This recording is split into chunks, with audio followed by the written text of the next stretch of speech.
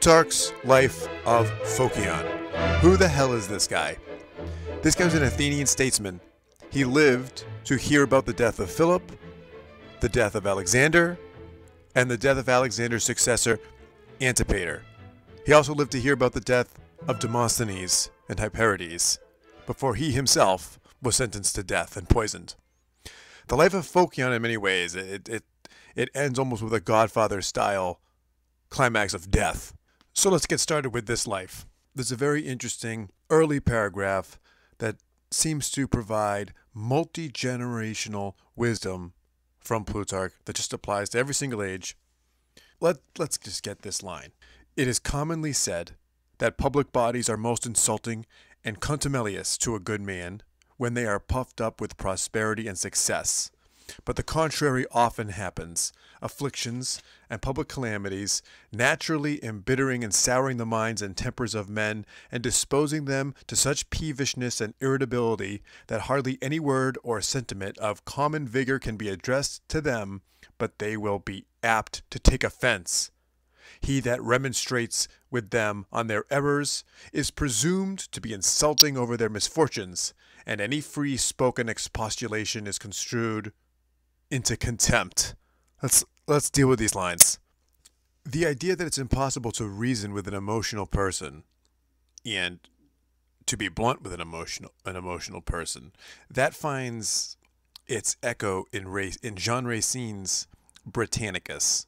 There's a scene in Act 1, Scene 2, just at the end, when Burrus is talking to Agrippina, and Agrippina is Nero's mother.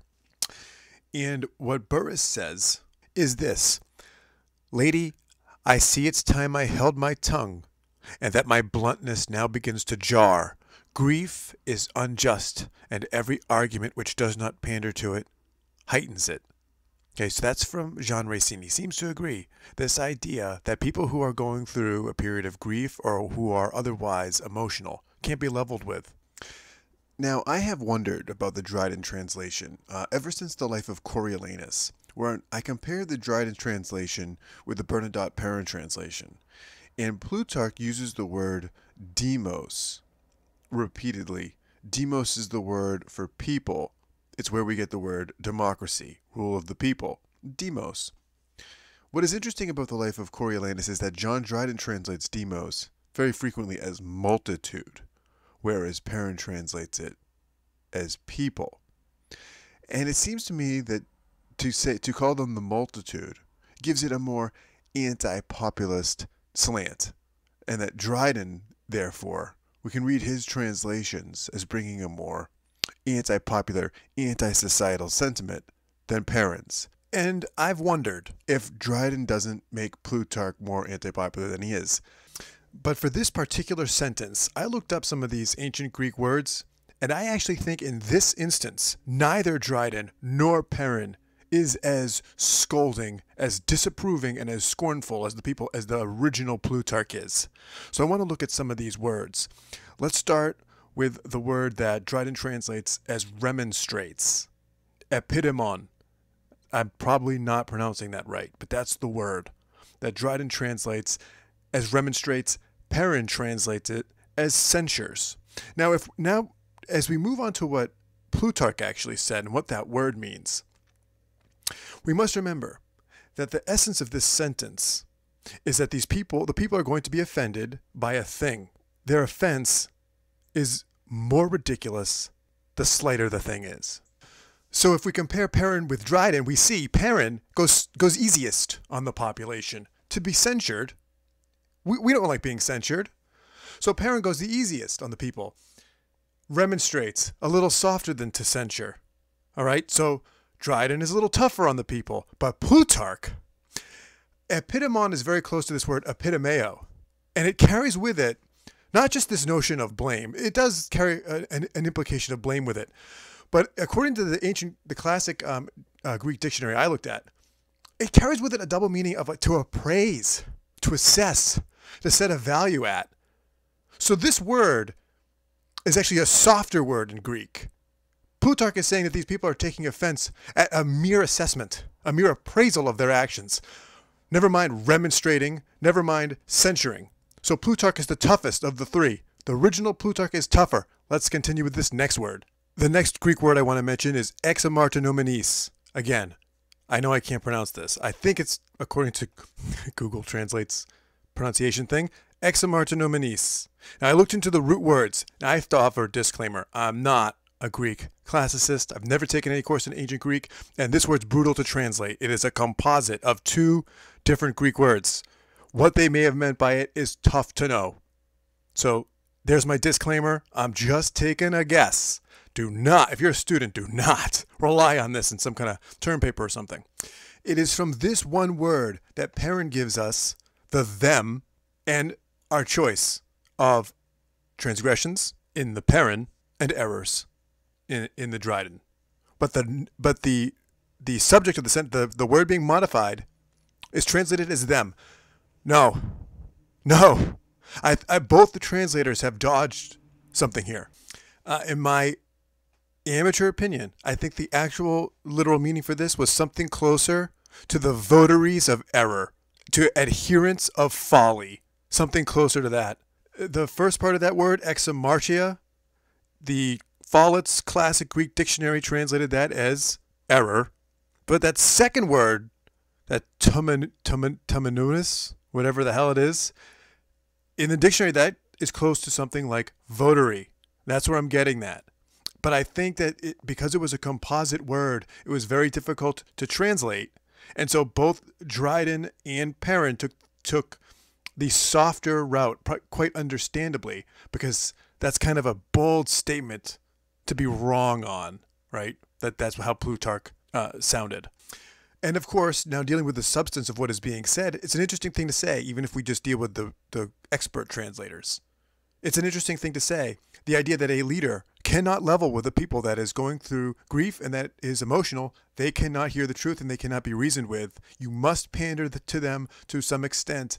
And as Plutarch continues to write, there is a balance to be achieved in just how earnest you can be, how forthcoming you can be, that you must mitigate it. And as Plutarch goes on to say, that's no easy, he understands. Easier said than done is what Plutarch says. It's really hard. It's hard to level with a grieving people. Now, what I think is interesting to turn that on its head is there seems, if we accept that statement as a given and a rule, that emotional people cannot be reasoned with, doesn't it kind of also follow that therefore a people that is emotional are ripe to be told a lie? That people who are highly agitated and emotional, those are the people who are prepared to swallow a lie, provided that it is the right lie. And that if you therefore are a politician who's interested in effectuating an outcome, doesn't it serve you to some extent to keep the people in a constant state of agitation and emotion? That way they are always prepared to swallow a lie. Just some food for thought. Let's move on. We find out that Phocion's mentor is this guy Chabrias, who was a general. And take these lines about Chabrias. In the heat of battle, he used to be so fired and transported that he threw himself headlong into danger beyond the forwardest, which indeed, in the end, cost him his life in the island of Chios, he having pressed his own ship foremost to force a landing. It is incredible how in just that one sentence we can get a feel for the type of man that Chabrias was. It's one of the great things about Plutarch and about very succinct, quick summarizing writing. I felt the same way about the Brothers Grimm, and the same compliment has been given to Daniel Defoe. How much we can glean without over description. So we get an idea of Chabrias. Sounds like Custer's Last Stand. So much of the story of the life of Phocion centers around the politics in the varying arguments between the Athenian politicians, between appeasement and open hostility against the Macedonian peoples. And it seems that Phocion was for peace. Demosthenes and Hyperides were for war. There's something to be said, by way of comparison, of the Macedonian Empire under Philip and Alexander and the French Empire under Napoleon, and the difficulties in Prussia in particular in what the correct policy was. In the age of Napoleon, there was a similar issue. Prussia didn't know what the hell to do. And what are you supposed to do when you are the weaker state against the stronger state, and war clearly benefits them more than you? What is your bargaining power? And that seems to have been an issue. But one of the great things is we get examples of Phocion's wit as these arguments are being made. There's this one example of Demosthenes. Demosthenes, in addressing Phocion, he says, "The Athenians, Phocion, will kill you someday when they once are in a rage." Phocion responded by saying, "And you, if they once are in their senses." Yeah, it's a pretty good comeback. Then there's another moment when one of the orators is arguing to go to war, and apparently he's a very fat person, and he starts to sweat, and Phocion apparently is not above pointing that out, saying, "Here indeed is a fit man to lead us into a war." He's not above a nice ad hominem attack, nothing like a good direct insult. There's another guy who's got a beard. He tells him to shave right on the floor. So Phocion's a guy who must have been amusing to watch arguing in public. Other bits of cultural amusement. There's a line where Plutarch tells us that even to this day meaning Plutarch's day, that Phocion's house at Melita was shown, even though the only thing that adorned the walls were these very plain copper plates. Now, Plutarch offers this to show us just how humbly Phocion lived. But to me, it's almost funny to think that even in the 2nd century, people were going on boring house tours and looking at these god-awful copper plates. And then there's this description of his son Phocus. The youth being in a general way a lover of drinking and ill-regulated in his habits. Ill-regulated in his habits. It sounds like a code for the kid jerks off too much. Euphemistic language. Oh, so how's your son turning out? Ooh, he's a little ill-regulated at the moment. It's something to show on the house tour. This is where Phocus used to masturbate. When they do go to war with the Macedonians, I guess suffice it to say, Athens loses. Phocion wins his battle, but Athens loses. It seems to me like it is perfectly possible that the Athenians got some early militaristic headway in this war precisely because the Macedonian Empire was stretched thin across Asia and a little overextended by Alexander's exploits. And we read in a few lines that more and more Macedonian armies are sort of trickling back in from Asia, and the Athenians just can't deal with them all. And they lose. And it will be in the aftermath in this piece where we will see the downfall of so many Athenians, including Phocion himself.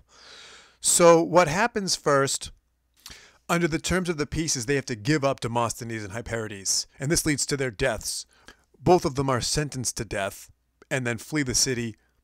Demosthenes kills himself. Hyperides is tracked down by the Macedonians and killed. The other part of this sort of bloodbath at the end that I told you about is the Athenians had to pay they had to pay a tribute sum to Macedonia that Phocion actually endeavored to delay and postpone. The other part is the placement of this Macedonian garrison at the hill town of Monicia, and the Athenians hated this, and they decided that they wanted to send a deputation to the Macedonians in order to ask that this garrison be removed. This is them kind of wanting to thwart this peace. They send this guy Demades along with his son, and here we get the description. So Cassander is of the Macedonians, and he is in charge at Monicia. Cassander saw him come. He seized him and first brought out the son and killed him so close before his face that the blood ran all over his clothes and person, and then, after bitterly taunting and upbraiding him with his ingratitude and treachery, dispatched him himself. What next happens is this guy Phocion, who was a general-in-chief after Antipater dies, which, by the way, what was the structure of Macedonian politics? That sounds like a military dictatorship. One person at the top dies, and all these generals sort of move up the ladder. That's what it looks like here. When Antipater dies, Cassander, Phocion, and this guy Nicanor all rise in rank. Very Isn't that like Soviet style? Not that I don't know much about the Soviet Union. That sounds like a military dictatorship, is what it sounds like. So, the Macedonians want to establish a pretext for yet another war, and that's what Polysperchon tries to do. But that's going to be difficult because the only remaining politician in Athens that has any weight is Phocion, and Phocion is always clamoring for peace.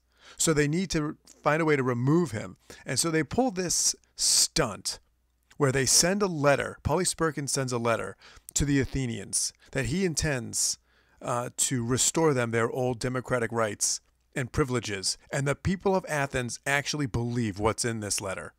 They have just seen Demades and his son go on a deputation in which they are murdered by the Macedonians. And then the Macedonians come promising democracy for them, and they believe this. It's really ridiculous. Like, I can't believe this, how dumb these people are.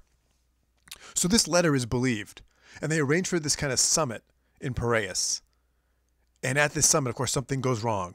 Phocion is charged with the safety of this guy, Nicanor, and his safety is placed in jeopardy, and this guy Nicanor leaves.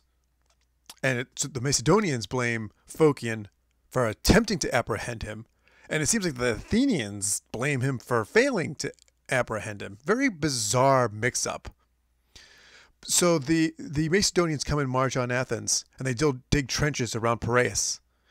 And Phocion is charged. Brought to the city and charged. And here's the description of this moment in Plutarch. The manner of conveying them was indeed extremely moving.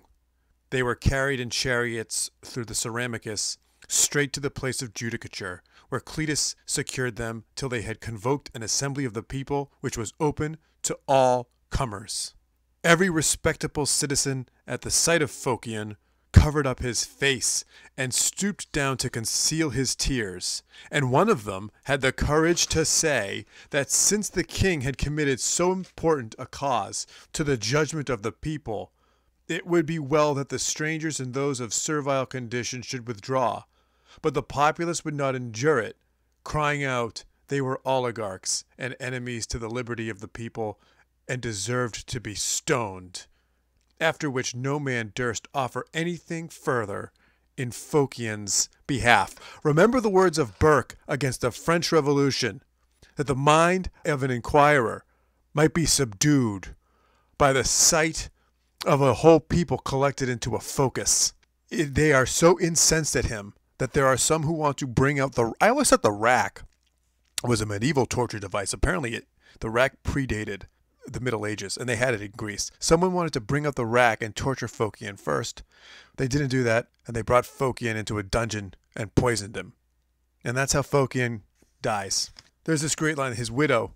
This is what she says when she buries him. Blessed hearth, to your custody I commit the remains of a good and brave man, and I beseech you, protect and restore them to the sepulchre of his fathers when the Athenians return to their right minds.